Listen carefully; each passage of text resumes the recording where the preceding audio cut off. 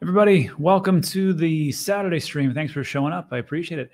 So today, just like the thumbnail and title suggests, it was kind of shocking to me just how fast the institutional domination really came into play as far as Bitcoin. And of course, I'm talking about, there's a great website.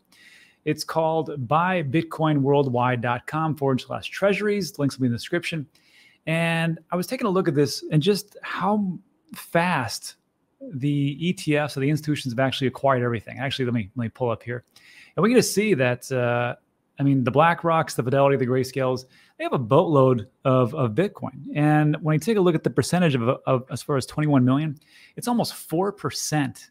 And it's only been, what are we talking about? A couple of weeks, something like that. So just imagine that in 2 weeks, this is what they've accumulated.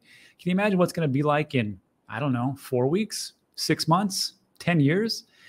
It just makes me kind of concerned about concentration. Of course, people will say, it's not a big deal because there's so much Bitcoin out there. And of course, we'll never sell. I don't really think that's true. I think at some point along the line, people will sell a little bit and it'll just kind of just get into those hands. But that's either here or there. That's just speculation. I just want to show you just how fast it's actually happened. What was crazy to me is that these ETFs actually have almost double than what the countries do. And of course, public companies, private, only 1%, and Bitcoin mining companies, 0.18. And we can actually break this down. We can just see how much the concentration actually is across the board as far as private companies. Now, of course, Michael Saylor, they're almost at 200,000 Bitcoin, which is roughly the amount that is in the estate of Mt. Gox. So I find it quite interesting about how much they've accumulated over time. And they've been doing it the right way. Dollar cost averaging, OTC, using CoinDesk, so on and so forth. And of course, Mara, one of the big Bitcoin mining operations, 15,000. And Tesla, who had over 60,000 Bitcoin at one point, trimmed its position, is still in the number 3 position. I think that's very bullish for us if we take a look at it.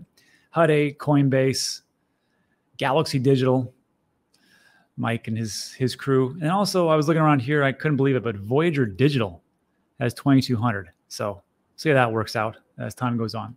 So that is the companies. USA, and of course, USA just filed a addendum. Looks like they're going to sell off some of their Bitcoin, roughly about $130 million worth, which isn't a big deal. But they have roughly the same amount as we took a look at a MicroStrategy, almost 207,000. China, assuming 194,000, Ukraine, and so on and so forth. And then this is the interesting one. Mt. Gox still has 200,000. I know everybody gives it a bad rap, like Mt. Gox is going to, dump on us and it's going to happen. But even so, I don't think people are going to sell 200,000 of Bitcoin right off the block. If they know anything about Bitcoin, they probably do if they got in back then, 2013, 2014. They probably know that it's a pretty good idea just to hold until after the halving, but I could be wrong. So that's what we have. And then moving down into the whole point of this, the trusts. Grayscale, unfortunately, has the lion's share. They'll drop off, but they have 500,000, 512,000. BlackRock is almost 50, CoinShares 48, Fidelity 43, and so on and so forth. So I know people will look at this and they'll say, that's a lot, for what it is, and it's kind of worrisome. But I wanted to just talk to you about this. The reason why I bring this up is because out of all the things we just talked about, the number of Bitcoin, it's only 2 million. Now, the total max supply is roughly, total max supply is not roughly, total max supply is 21 million straight. It's not scarce. It's finite. And roughly 19.7 or so million have already been mined. We won't see the last one mined until 2140. So I think we got a little bit of time. And the value today out of those 2 million Bitcoin is $85 billion. What is that? That is 10% of the total amount. So even though people will say, institutions are really, getting into it, it's kind of worrisome. There's still a lot in the hands of the general Joe and Jane, just like you and me. And I think it's not too bad and not too much to worry about now. Now, as time moves on, it could be a little bit worrisome. And if you want to take a look at, you can always check that website. Also, if you go to blackrock.com, you can find out their holdings. This is as of January 25th, and it matches up exactly with the Treasury website we just took a look at. They've got 49,000 of Bitcoin. And market value is just under $2 billion total. So again, I think it's an interesting case. And if we're talking about Bitcoin dominance right now, as far as like who holds what, it's the institutions. Anyhow, let me know what you think about that in the comment section. Yes, we are holding more, but institutions are making their way up. Also, the economy. I know people are kind of concerned still about this. I think we hear rumblings of recessions here and there, and of course yield inversions and such and so forth. And there's something to be said. But there was a report that just came out on Friday, and it looks like things are positive. I didn't hear too much about this. I think everybody's been talking about the ETF. So here's something to be a little bit more bullish about. So this was from Blockworks. They said that personal consumer expenditures, or PCE index date released Friday, was in line with analysts' expectations. They showed a 0.2% increase in December and a 2.9% high year over year. Numbers are a sign that while inflation is still up, which we can all feel, it is trending lower. And that's what we want to hear. We want to hear that inflation is going down. That means that Jerome Powell and the gang can finally maybe talk about a little bit of pivot action. Of course, once they pivot, we know that there's going to be a recession around the corner, but we get out of the way, and that's exactly what we want. Spending last month increased 0.7%. I find this interesting. Spending last month increased almost a point, comfortably exceeding the 0.5% that was expected. Again, I believe this is adjusted for time frame because, of course, last month was holidays. That was expected. Craig Earlham, senior market analyst at Oanda. He states it's another sign that the U.S. consumer and economy are in a very healthy shape going into the new year. I would just make a little preface, which is this. Right now, if you take a look at the amount of debt as far as credit cards, we're at a near all-time high.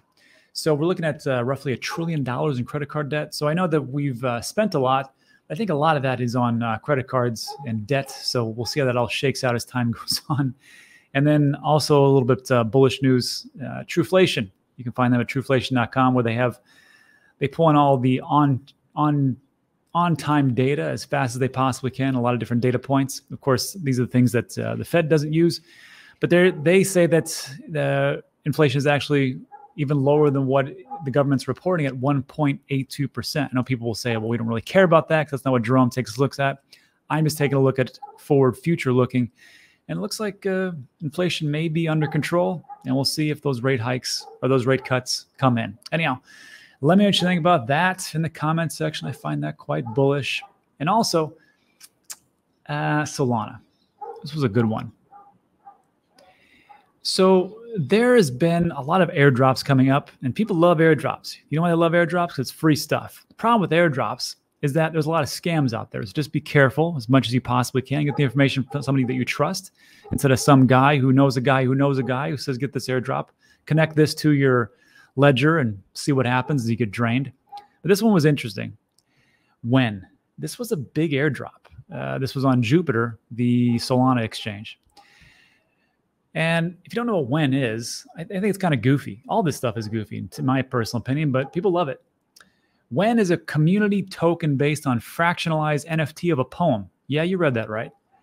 Fractionalized NFT of a poem. Using tech from Oval NFT, Jupiter Exchange split founder Where Mao's poem, A Love Letter to When Bros, into 1 trillion pieces. Can't make that up. Anyhow, as you may or may not know, according to data reviewed by CoinDesk, just under half of the wallets who made Wen's whitelist had claimed their tokens by press time. Each eligible wallet gets the same amount of Wen, which is 643,000 tokens, which, if you think about it, it's not bad because it's worth about $70. That's roughly, well, it's almost one Solana. I think Solana is roughly around $98 right now, so not too bad, or a heck of a lot of XRP.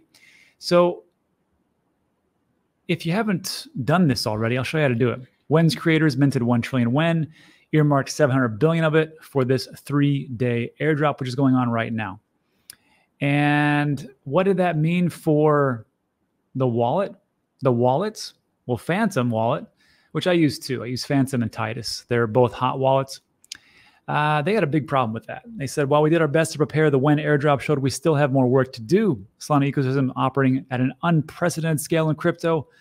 Proud to have helped, and some other stuff they say. So essentially what they said is like, look, Solana, the ecosystem could handle it. We couldn't handle it. And we're going to try to do better when we do the Jupiter airdrop. So if you are so inclined to do this, I did this actually last night. It's very simple. You go to the website, jup.ag, jup.ag. The link's in the description. Don't try to search for it. You'll probably go to a scam website. I put the link in there, not just to waste my time, but so that if you do it, you go to the right place. When you go there, if you've used the Jupiter decentralized exchange at any point in time, you just hook up. Let me show you how this works. I actually recorded it. This is my phone, actually. So you just click that button. You say, hey, is this you? Yes, it's me. You connect your Phantom wallet, connect. And then you click that button, claim win. And then you confirm it. And of course, there's like no fees because it's Solana. I mean, there's some fee, but it's like ridiculously low. And that's it. So I got $70 for essentially doing nothing. Anyhow, that's what's happening there. And then again, here's the website. This is what it looks like, jup.ag. And everybody was excited about this. This was from Marty Party. He says, Jupiter passes Uniswap in 24-hour volume during when airdrop. The flippening is real, Uniswap Jupiter. And Marty's right. As far as like 24-hour volume, there's a lot of people going into that. But just be aware that when we take a look at this on-chain data, that Marty here is just talking about Jupiter versus Uniswap versus Orca. But if you take a look at Artemis, this is one of my favorite websites because it's free and it's got a lot of good data. If we just take a look at the DEX volumes across the board for all the DEXs that are on Aptos, Near, Solana, Sui, Ethereum, Polygon, so on and so forth, you can see that as of yesterday, Ethereum still had 1.24 billion in volume. That's a boatload. Solana did pretty good at 635, but it's roughly half. Avalanche way back, Aptos 3.67, Sui at 70, Polygon or 5. So yes, there was a flippening for the exchanges, but just be aware of the data can be, parsed out any way, shape, or form. And that would lead me to our last topic, which is Near. Now, you have to understand that on this channel, I am super biased. I usually talk only about the things that I own. So if I talk about it, I probably own it. On Near, I own a boatload of it. So I will probably talk about it a lot. But there's a reason why I like it. First of all, I just had an integration with MetaMask. And if you know, MetaMask only has so many different chains on it. I personally dislike MetaMask. I find it to be cumbersome and a trashy wallet. That's just me, my personal opinion. You're welcome to sound off in the comment section. But hey, they got a lot of users, so why not? So they did that. Also, I know that Ethereum talked about sharding and a lot of different things, but you know that since September 2022, Near has already completed their sharding Near phase 1. They've already had that implemented, and that's why they're so fast and so cheap. They actually struck up a deal between them and Polygon to build a ZK-L2 rollup as they, again, collaborate together. It's because they want to be abstraction. And also, another one of my projects I talk about, or used to talk about a lot, and I don't talk about as much anymore, Sweatcoin. They were able to bring this beauty.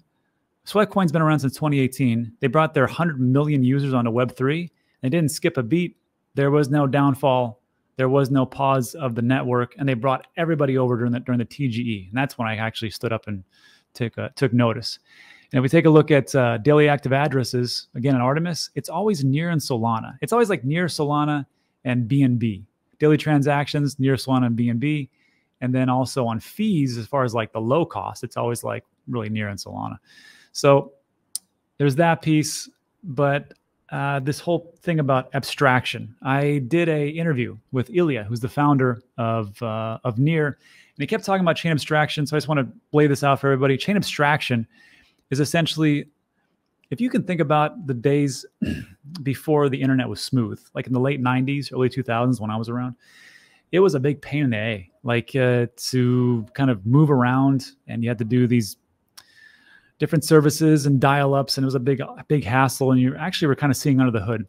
The whole thing with chain abstraction, and we know it sucks. We know that the blockchain is kind of cumbersome to use. Wouldn't it be great to use all these different, cross chains and not have to bridge and port things over, and just, you could use like a coin or a token from Arbitrum and then go all the way over to Roots or Near or to Solana and just swap things out and not know what the hell is going on in the background. That's essentially what Near is trying to do, and kind of be this chain abstraction layer. So we did this interview with Illia, and when you see his background, just know that there's always this meme I always think about, because when I was interviewing him, I was like, Illia, are you one of those guys that just doesn't have furniture and like just works all the time, like the meme? And he's like, no, we just moved in this house. So This is about an 8-minute interview between me and Illia, and he's going to talk about what's happening, what's going on, and what's happening in the future. So just take a listen. This is about 8 minutes. We'll come back and do a little Q&A of Near. So Illia, welcome to the show for the first time. Yeah, thanks for inviting. Oh yeah. So here's the thing. I know you guys have a lot of happenings going on. I'm an investor, so when I talk about this stuff, of course, I'm severely biased. Everybody should know that by now on this channel. But Illia, talk to us about what makes Near so great, why the transaction fees are so low, why is it so fast, and of course, what's going on, everything in between. So kind of bring us up to speed with what it is, what's going on, and what's in the future. For sure, yeah. So on a high level, what we set out to do is not just build another blockchain, is to truly build a platform that makes Web3 usable, that it onboards next billion users. And to do that, you do need a blockchain. And so Near has a sharded, kind of scalable, low fees blockchain underneath, but there is also a lot of other pieces that come in together. Okay. And so a lot of kind of the way we've been framing it is calling it blockchain operating system, because it allows to kind of, as a user, to use applications across the whole Web3 without really needing to think about, what blockchain runs under the hood, how to pay for the fees, which developers build it, etc.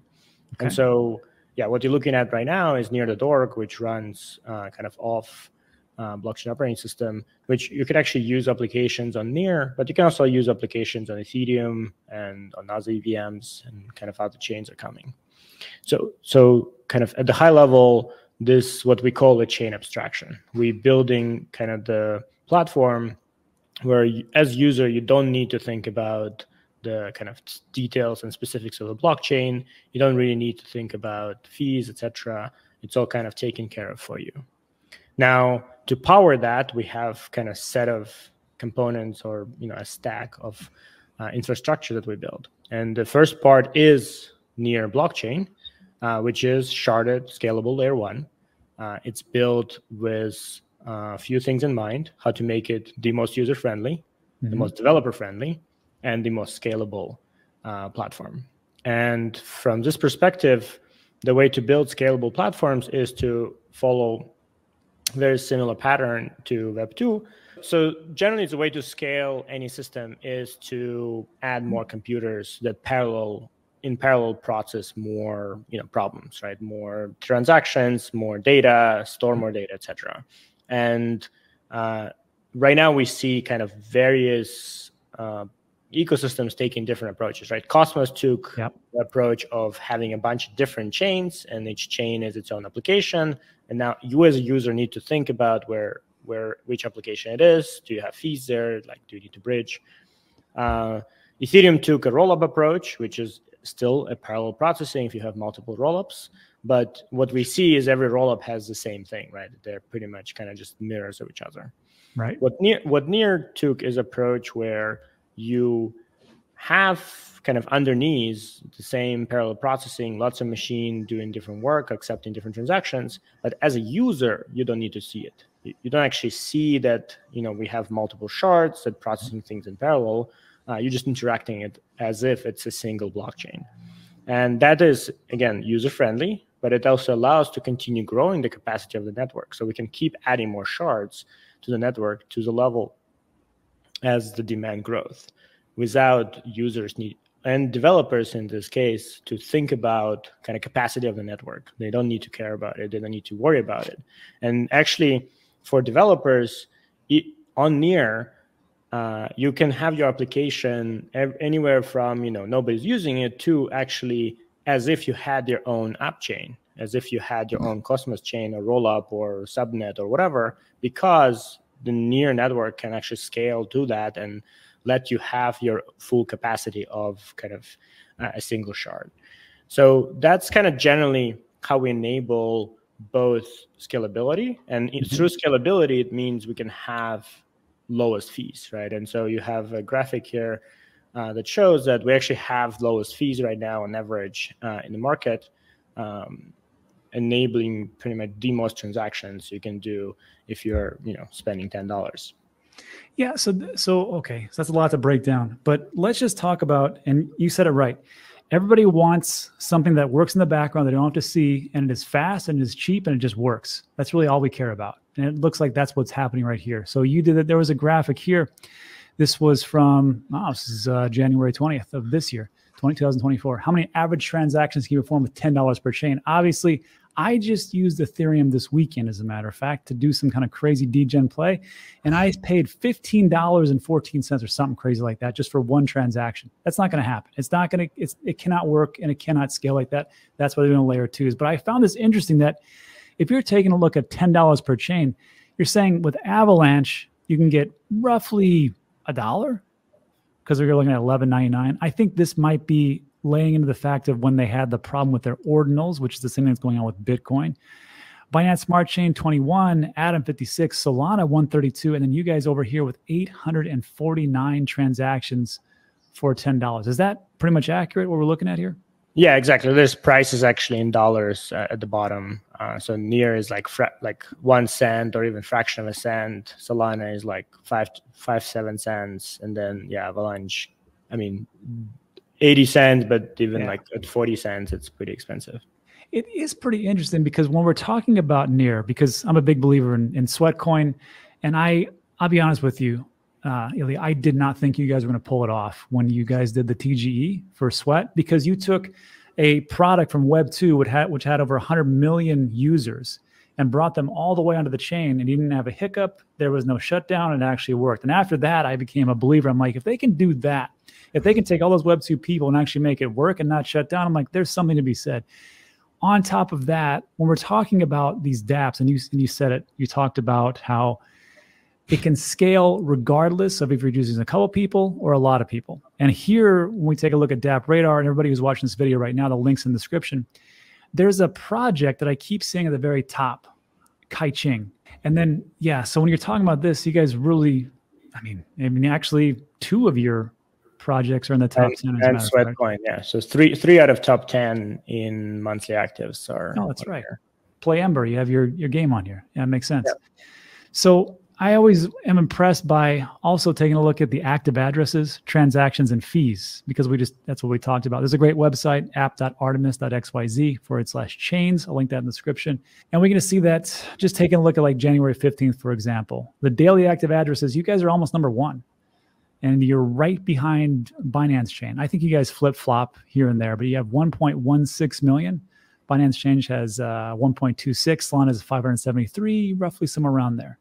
And then transactions, and here's the thing about this one with transactions. Solana here, you're looking at 22 million or so. Now you guys have 2.33 million. Now there be a discrepancy based on if these transactions are voting transactions or they are actually real transactions or grouped together. Regardless, doesn't matter. The thing that I always like to look at is those 2 metrics and then the fees. And you guys are, again, on the very low side. So how exactly are able to do that so well? Is it all the sharding, or is it the new technology you guys have coming out? Yeah, I mean, it's pretty much sharding, but kind of the way we outlined our roadmap back in 2020 has been really a set of milestones to kind of get us to like an end game of sharding. And so, right now we are running with 4 shards, which is, plenty of capacity for these apps. It was plenty of capacity to indeed launch this kind of massive consumer applications that we're having on Near. Mm-hmm. But over time, obviously, we want to have billion active users, even daily. And so to get there, right, we need to continue scaling the capacity. And so the thing we have coming out is what we call phase 2. This is where we're transitioning our validators to actually being able to process more transactions per each individual shard, 5 to 10x more improvement performance per shard. And then it allows us to have a lot more shards. Kind of right now, like we just went through 4 to 5, but we can actually go way beyond that with this new transition. And so we have this right now kind of as one of the major milestones for the near sharding design, which again will really make our network more decentralized, improve performance, and also validators. We're going to have a lot more validators with lower requirements to join the network to participate. So I'm really excited. This will kind of continue showcasing and in many ways relate to what people were talking in 2018, 2019 about sharding. We actually have that all coming now to fruition. Wow, that's crazy. Well, Illia, I got to tell you, that's a lot of information condensed in a very short amount of time. I don't want to make people's heads explode. So let's just leave it there for now. And what I like to have it is, as you start to upgrade and do these things that you talked about, I'd like to hold your feet to the fire and have you come back on and talk about it, especially with the different upgrades you have. So how does that sound? That sounds good. Okay. So everybody, you can check out Illia. I'll leave his X profile in the comment section or in the description, but that's it for today. So Illia, thanks so much for stopping by. We appreciate it. Thanks, Rob. Yeah, great. So thanks, Illia. We appreciate it. And it's good information. But, again, as great as these projects are, just remember that they're all companies. They're all businesses. They're all vying for the same thing. So hopefully they can take it to the next level. But again, it's difficult because there's so much competition. And really, I think as time goes on, we're going to see who are the winners and who are the losers. But I do like how Near makes things easy, makes things cheap. They got a lot of people on it. So that takes care of today for the news and everything else. Thanks so much for stopping by. I appreciate it. If you want to stick